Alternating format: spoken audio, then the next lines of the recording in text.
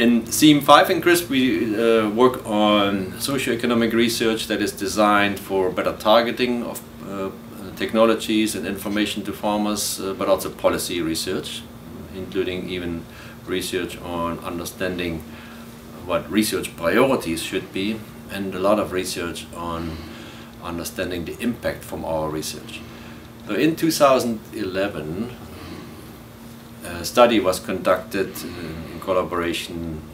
with ASIA, the Australian Centre for International Agricultural Research, to measure the impact of Eri germplasm or Eri modern varieties that were released after 1985 in 3 countries, in Indonesia, in Philippines and Vietnam. And it's very interesting to see that despite changes in terms of what kind of impact we had, the impact numbers that we have obtained from this study show that Eri germplasm development is still a very large component of the direct economic impact that comes from improved varieties in these countries. So the study found that on average over the last 25 years